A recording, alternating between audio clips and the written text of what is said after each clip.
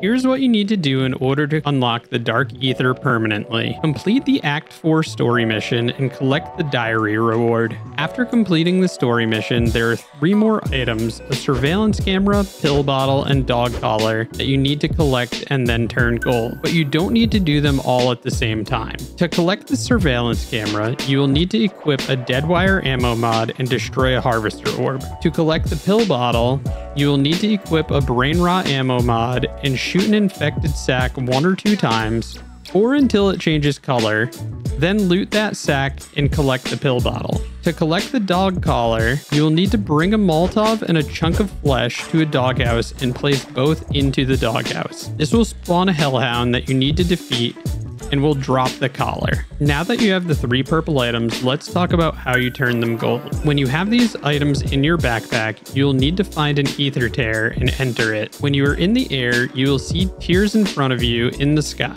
Enter one of those tiers, follow the trail, and complete the purple contract. Completing the contract will automatically turn an item gold. You must complete this for each item. Now that you have the 4 gold items, you need to make your way to the Ether Storm on the edge of tier 2 and 3. Each item must be placed on a specific pedestal. The diary goes on the cryo pedestal, the pill bottle on the brain rot, the camera on the dead wire, and the dog collar on the napalm. This will spawn a named mega abomination that you must defeat. When you defeat this abomination, you will get a reward rift that provides you with a sigil to open the Dark Aether. This sigil can only be used 1 time. However, you can earn more sigils by completing tier 3 contracts, which will randomly reward them.